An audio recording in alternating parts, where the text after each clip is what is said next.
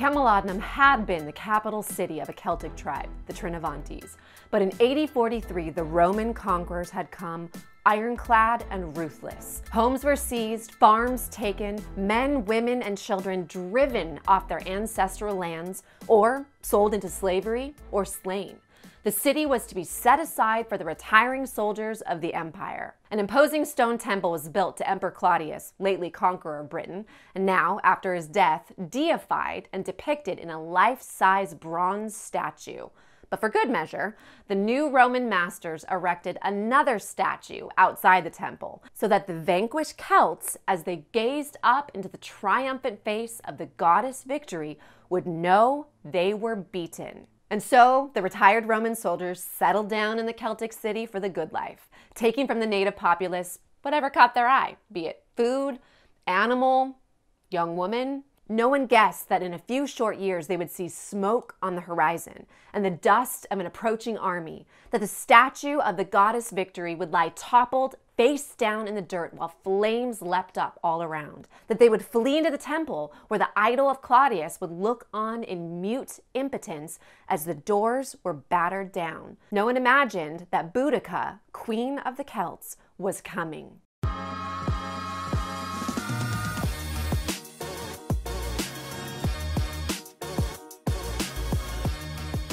I'm Charity Mainwaring, and welcome to Strong Stories. This channel is all about the lives of brave women who changed the course of history. If you like what you're hearing and you want to hear more stories of their remarkable lives, be sure to hit the subscribe button. To the Roman eye, Boudica was very tall, an appearance most terrifying. In the glance of her eye, most fierce, and her voice was harsh. Fiery red hair fell to her hips, partially covering a broad golden torque which always graced her neck. Over a bright dress, she draped a rich mantle fastened with a brooch. Cassius Dio, a Roman historian who appears to have been quite taken with the warrior queen, adds that she liked to appear in public grasping a spear, terrifying all who saw her. If her gaze was fierce and her countenance spine-chilling to her imperial enemies, the Romans had only themselves to blame. Boudica and her people had been so mistreated under occupation that no one could blame her if she'd been driven thoroughly mad through suffering. As is so often the case, the yoke of the conqueror had, at first, been light and easy, the weight only becoming unbearable over time. When Emperor Claudius's legions had first leapt from the galleys in AD 43, Boudica's husband, Perseudigus, had seen which way the wind was blowing. King of the Iceni Celts of southeast Britain, Perseudigus had allied his tribe with the empire, hoping for preferential treatment. At the outset, his scheme seemed to work, as his people were left in relative peace, while elsewhere on the island, the Roman fist crushed those who resisted. Hoping the arrangement could continue after his death around AD 60, the king left his lands both to Emperor Nero and his own two daughters. But Nero's treasury officer, Titus Decianus, aware that the emperor was hardly interested in sharing conquered lands with the locals, sent in his troops to take everything. Queen Boudica, the leadership of her tribe, suddenly thrust upon her, and the earth, still fresh over her husband's burial mound, was now confronted with Roman soldiers at her front door, demanding all her land and property. But this was just the beginning of Roman greed. A scheme planted in Rome to profit off the unsuspecting Celts now yielded its poisoned fruit. Seneca, tutor and advisor to Nero, had forced huge loans on the Britons at oppressive interest rates. Emperor Claudius had bought the loyalty of Celtic nobles, such as Boudica's husband, with generous piles of coin. However, now Nero's treasury officer, Decianus, wanted it all back with interest. Another Roman historian, Tacitus, blames Decianus's greed for what followed after. Using their loans as a pretext, Roman soldiers poured into Iceni lands and that of the surrounding tribes, stripping every one of their property, turning them out of their homes, and having their way with anyone who resisted. Tacitus tells us that Boudica's entire realm was pillaged, her relatives enslaved, and her own household was treated as a prize of war. Hardly deaf to the cries of her people, the queen protested this treatment to Decianus's men. Their response? String her up and subject her to the scourge, a Roman cat-o'-nine-tails with spiked barbs so damaging to the flesh that receiving only a few blows often led to death or insanity. For good measure, Boudica's daughters were raped right before her very eyes. History has not recorded what passed in Boudica's heart as she and her daughters healed in the coming weeks, nor with whom they stayed as their own home was taken.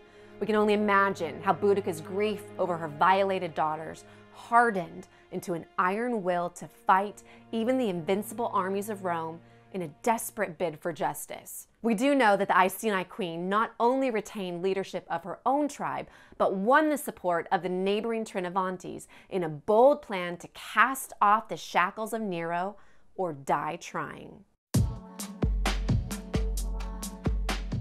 Tacitus' account of Boudica's message to the Celtic tribes is apocryphal, but it nevertheless captures the spirit of what the warrior queen's example has meant to the world. He records that Boudica, mounted in a chariot with her daughters before her, rode before the assembled clans and spoke these words: "It is not as a woman descended from noble ancestry, but as one of the people, that I am avenging lost freedom, my scourged body, the outraged chastity of my daughters.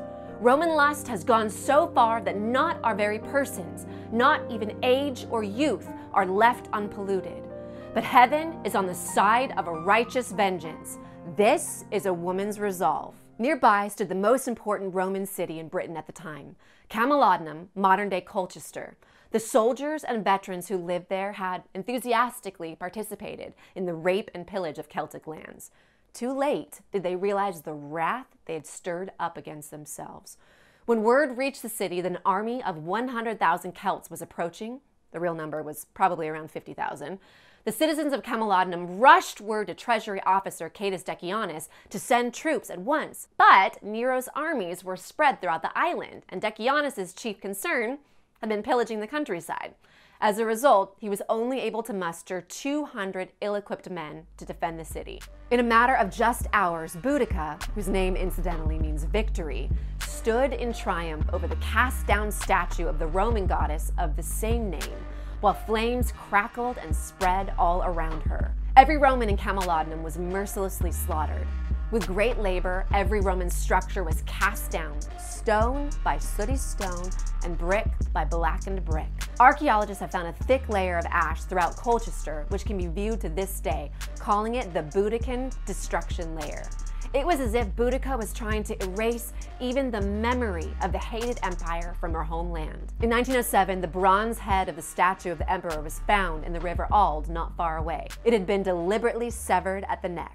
Meanwhile, the 9th Legion, led by Quintus Cariolus, had rushed south to intercept the Celtic horde before they reached Camalodunum. Arriving too late, Cariolus found Boudica's troops ready and waiting. Given what we know of the outcome, it appears the Iceni queen arranged a successful ambush of the hard-marching force.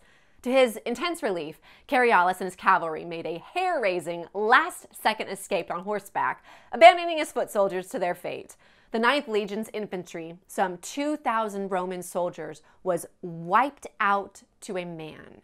Boudica took no prisoners. When word of these disasters reached Londinium, modern-day London, the slippery Decianus decided enough was enough and fled for his life, absconding across the channel to Gaul and ending his career in disgrace. However, Nero had another, more formidable agent on the island, Governor Gaius Suetonius Paulinus. He had marched the main body of Rome's troops in Britain to Wales to crush a Druidic rebellion. His feeling of elation at successfully wiping out the Druidic priests and their followers turned to alarm when news reached him of Boudica's revolt far to the southeast. At once, he understood that the empire's very hold on Britain was at stake. Indeed, when Emperor Nero heard the news of the fate of Camalodunum and his 9th Legion, he considered abandoning the province before further disaster struck, in the shape of a wild-eyed redhead with a bone to pick with Rome. Hoping to forestall just such an outcome, Suetonius issued marching orders to his foot soldiers. Meanwhile, he rode on ahead with his cavalry to Londinium to see what could be done to save the city. Turns out, nothing. He was forced to admit when he realized the size of Boudica's army. The citizens of Londinium wept and pleaded with the general to save them as dust from Boudica's approaching force rose on the horizon. But the governor made the hard-headed decision to abandon the city to its fate, saving his cavalry to fight another day. Ignoring their pleas, he rode north to regroup with his infantry. Boudica captured the future British capital and, true to form, burned it to the ground. Every Roman and collaborator who failed to flee was killed. A third Roman settlement, Verulamium, was next to feel the Celtic wrath. Cassius Dio estimates that 70 to 80,000 people died in the destruction of these three towns. Boudica now turned her sights on the approaching Roman army. When her force met Suetonius's in a clearing along a Roman road some days later, both leaders knew the outcome of the battle would decide the fate of Britain. For Boudica and her Celts, what hung in the balance was freedom or slavery. For the Romans, glory or humiliation. Cassius Dio attributes the following words to the warrior queen as she addressed her troops moments before the battle. "You have learned by experience how different freedom is from slavery. You have come to realize how much better is poverty with no master than wealth with slavery. For what treatment is there of the most shameful or grievous sort that we have not suffered ever since these men made their appearance in Britain? Let us, my countrymen and friends and kinsmen, let us do our duty while we still remember what freedom is, that we may leave to our children not only its name, but also its reality. Have no fear of the Romans, for they are superior to us, neither in numbers nor in bravery." Their faces anointed with blue paint, their eyes reflecting the ferocity of their chariot-mounted leader, the Celts shouted a battle cry and charged the waiting Roman legions. Britannic courage clashed that day with Roman discipline. The pitched battle lasted for hours as both armies pressed the attack. But there was a reason Rome had conquered the known world. The Celts covered their flesh with paint, while the Romans covered theirs with iron. Celtic defeat, in hindsight, seems to have been inevitable. Boudica's army, perhaps due to being made homeless by the Roman pillaging of their lands, had traveled with women and children in tow, and the victorious Roman legions slaughtered all in savage retribution for their burned cities. Queen Boudica, unwilling to be dragged to death through the streets of Rome, as was common for defeated leaders, died shortly after the battle. Tacitus records that she drank poison. Famous among the Celts in her own day, and infamous to the Romans, Boudica's legend faded with time. With the fall of the empire 400 years later, Roman histories were lost or forgotten in Western Europe. Folk history about the Iceni queen seems to have been passed on for centuries, as a 6th century British monk named Gildas, who supported Rome, penned a description of a treacherous lioness who tortured and butchered the Romans. Let me know in the comments right now what your thoughts are on this complicated woman. Was she noble queen or treacherous lioness, as Gildas the Monk said? It wasn't until 1,000 years later, upon the rediscovery of Roman histories during the Renaissance, that new life was breathed into the Boudican saga. Britons were stunned to learn that one of their own, and a woman no less, had nearly driven off the Roman invaders. They couldn't agree on the spelling of her name, which still has many versions: Boudica, Boudica, Boudicca, and Budug? Budug. You can thank the Welsh for that one.